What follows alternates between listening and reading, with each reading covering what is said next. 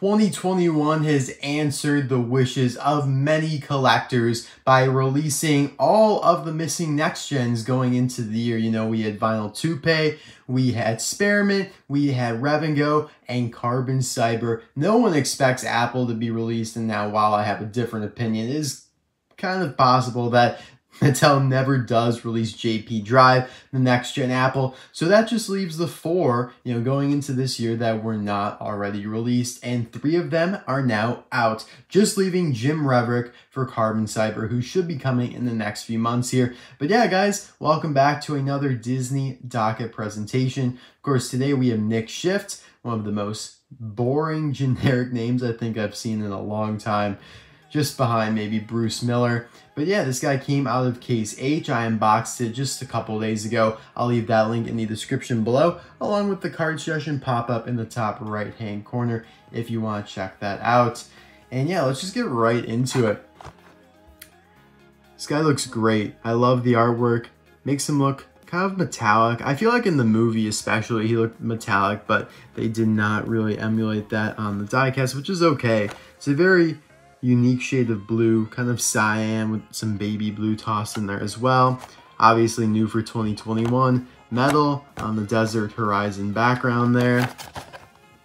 On the back, as seen in Cars 3, and this is the same exact card back that we had yesterday for the Vuezine Racing Tractor, which is kind of upsetting because, he was in Case G, and now we're Case H, and we don't have updated card backs that show like Nick Shift or Clovis Rider or anything like that. I don't know. I feel like they're like a case behind almost. Who knows? I don't know. Maybe Case J stuff, we'll see Case H stuff on the back of the card. Who knows? But either way, Pam Wheeldara, I will be reviewing her and Hot Rod Louise Nash soon. Do not worry. And same thing with Racing Red Sally. Those are the ones I've kind of missed if, you're going in chronological order in terms of cases. But I'll be right back with a Nicky Boy all opened up.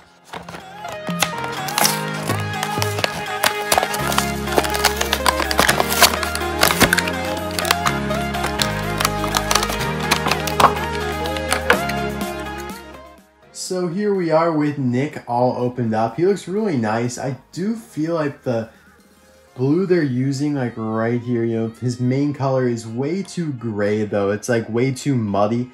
It just looks so much cleaner on the card back, so much crisper, sharper, shinier. This is a very dull, muddy blue, and I'm a little disappointed because I feel like coming into this release, like he had a lot of potential.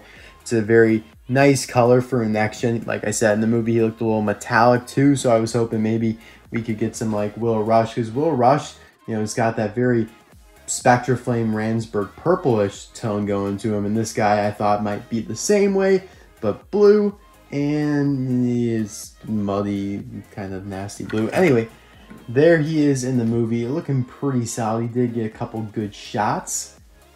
So that is nice. It's funny, pretty much all the remaining next gens actually got some good visuals, whereas some of the ones they released before got shafted. Like, I feel like Noah Gochak, like I barely ever really saw him in the movie, but these last ones, got a good look.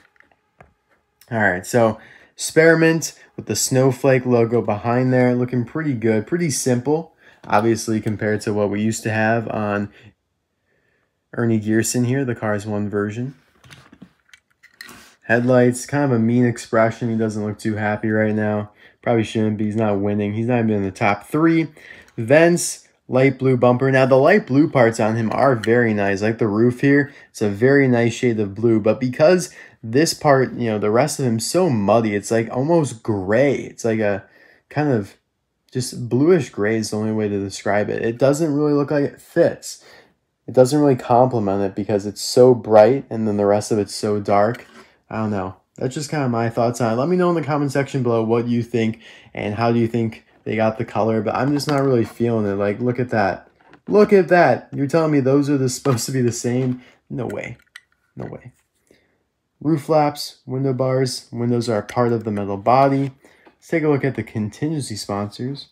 Piston cup, combustor, carbon cyber synergy. Ooh, these are like melded together. Just like on the tractor we reviewed a couple days ago. Man. Light blue rims look very nice though, with Lightyear on the wheels or the tires themselves. Dang.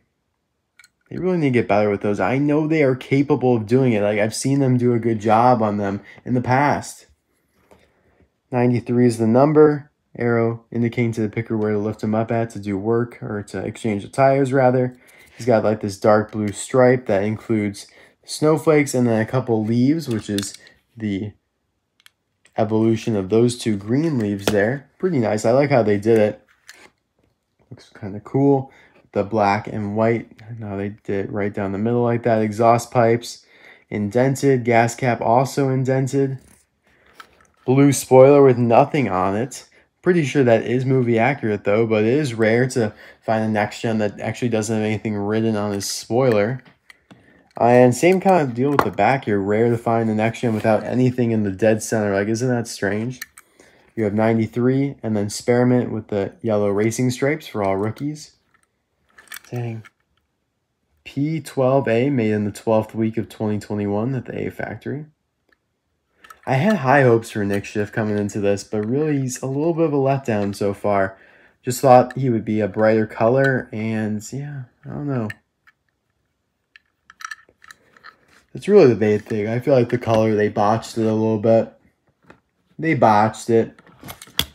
So here's Ernie Gearson from Cars 1. Here's Ernie Gearson from Cars 3, stock car, which is my personal favorite Spearmint racer, which is rare. You know, usually I prefer either the classic or the next gen. Not usually the middle, you know, not usually the Cars 3 stock car. I don't know why. Just, they never tend to be my preference, but today he is. The expression is great. Also love how he's much brighter and he's got, you know, the white rims there. I mean, don't get me wrong, Nick Schiff is nice and everything, but, you know, if he was released just as a normal next gen, like in the pack, I mean, I feel like he would be one of the most boring ones. But as I've always discussed, exclusivity, you know, wanting what you can't have always makes, you know, the heart grow fonder, basically. Like, you always want more, like, the thing that you can't have. It's kind of hard to describe it until you really feel like, you know, there's like this girl you like at school, and then there's this girl that likes you at school. You know what? You tend to like the one that doesn't actually like you back. It's kind of just weird like that. But in a vacuum, like in a experiment, like who knows what could happen. It's such a mind game. But yeah, look how detailed the backs were here. And this is not on Mattel, it's on Pixar. And it just goes, it's so boring. Like, modern is not always exciting. I love Ernie Gearson from Cars 3. I love how big and just vivacious the leaves look. You know, they look so real. I love the light blue. Love the real looking tires there. It just looks great. And I'm just not a big fan of Nick. I mean, this is on Pixar too. Like, they just made them so boring. Like, that font for Spearmint, like, whatever, bro. Like, it's so boring. Snowflake, kind of cool. I like the leaves on him, but yeah. And then Mattel botches the color. I'm sorry, I'm really hating on Nick Schiff. Like, don't get me wrong, like, nice release and everything. Glad they finally made him, but could they have done a better job? Absolutely. Pixar and Mattel could have definitely done a better job. Can't be a home run in everyone, though. If they were going to make this Spearmint, like, if they were going to make the next gen look like this, they should have gotten rid of him instead of like Taco Mint. Like, they should have gotten rid of the sponsor Spearmint instead of some of the ones that are hard to mess up. Like Taco Mint, I feel retread, those are hard to mess up because just intrinsically they're such a great sponsor. I mean, especially Taco Mint. Like, come on, how can you mess up just the ice cream and just the peppermint, all that? You just can't. Anyway, we have Ernest B. Rakes here, the crew chief for Ernie in Cars 1, and Piccolo Perry, one of his pitties. And then, most recently, it's kind of the year of Spearmint here. We got Xavier Rodalt, who is Ernie's semi in Cars 3, not Cars 1. And I love how bright blue he is. So yeah, they all look pretty good together. It's a nice little team. Custom toolbox here in the back. And I'm sure you guys probably would want to see how he compares to my custom that I reviewed a little over a year ago by Wacko Arts. Here it is. And see, they did a nice job with the metallic because this is a much more metallic blue. I think the color is more accurate. Now, it's not 100% accurate by any means, but I think it's more accurate than Mattel's. Man, Wacko Arts did a really nice job emulating these decals. Like, that must be difficult to try and just create that yourself. It really is a good job by them.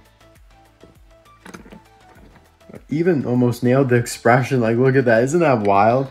The expression's almost the exact same. You got like kind of grayish eyes. Mouth is the same. The eyes are pretty much the same. How it kind of frills there in the middle. I was kind of raising it in the middle.